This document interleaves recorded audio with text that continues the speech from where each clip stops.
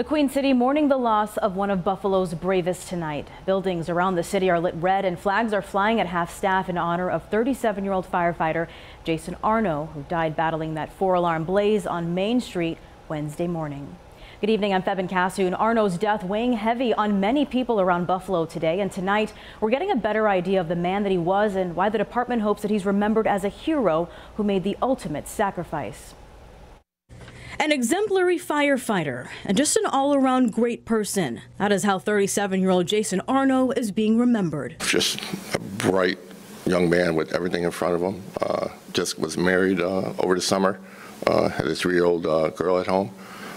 It's the whole future in front of him. The 3-year firefighter's life tragically cut short Wednesday after a 4-alarm fire broke out on Main Street downtown. There was a mayday issued by firefighter Arno, and that's when the evacuation began. Although it's a painful reminder of just how dangerous the job of fighting fires can be, his family, work family, the city of Buffalo, and the firefighting community near and far highlighting his commitment and bravery. Yeah, as you can imagine, they're very distraught. But we have a mission.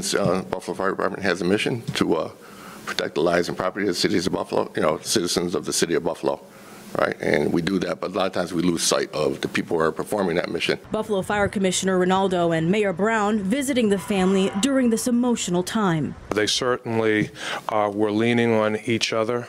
They were showing great support for each other, and at the same time they were very warm and friendly toward us, even in the face of the pain and tragedy that they were dealing with. And while the community prepares to lay a hero to rest, the city taking a different approach on the destroyed building by temporarily suspending the demolition that began Wednesday night. It's to preserve the building for more evidence. The city of Buffalo has secured the perimeter of the building on Main Street. We want to make sure that with a structure that is unstable as this one is, that we are keeping the public away from the structure, that we are keeping the public safe. But as Buffalo, state and federal investigators begin looking into the deadly blaze, Arno's family and brothers at Engine 2 are just beginning to grieve. We want him to remember for what he was. He was a hero. He's a brave, committed firefighter. He went into this job with his eyes wide open to serve the citizens of Buffalo, and he's to be commended for that, and he's going to be honored for that. The cause of the fire is still under investigation. State Fire and the Bureau of Alcohol, Tobacco, Firearms, and Explosives is assisting the city in this investigation.